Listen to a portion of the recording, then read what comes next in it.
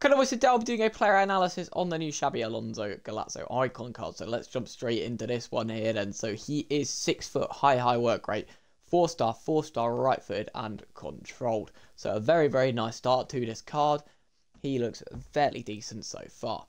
He can play centre mid. We'll be discussing whether he fits into that role in just a second.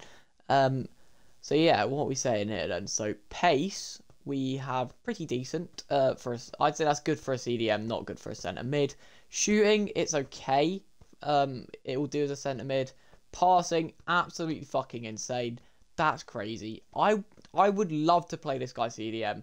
Well, this is where you should be playing him, I think. There's no way he's better at centre mid, because when you play at CDM, there's so many more opportunities to play long passes.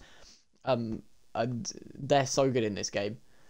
Dribbling is insane there. Defending, insane. Physicality, insane. So, yeah, basically just the best CDM on the game.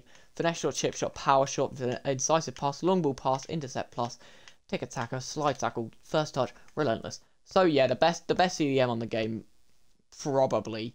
I don't know if there's any better. But, yeah, insane card for 1.3 mil, boys. I definitely think this is a good priced card. Definitely go ahead and pick it up if you think that, you know, you can, because he looks insane. And if you've packed him, you got a really good card in your hands.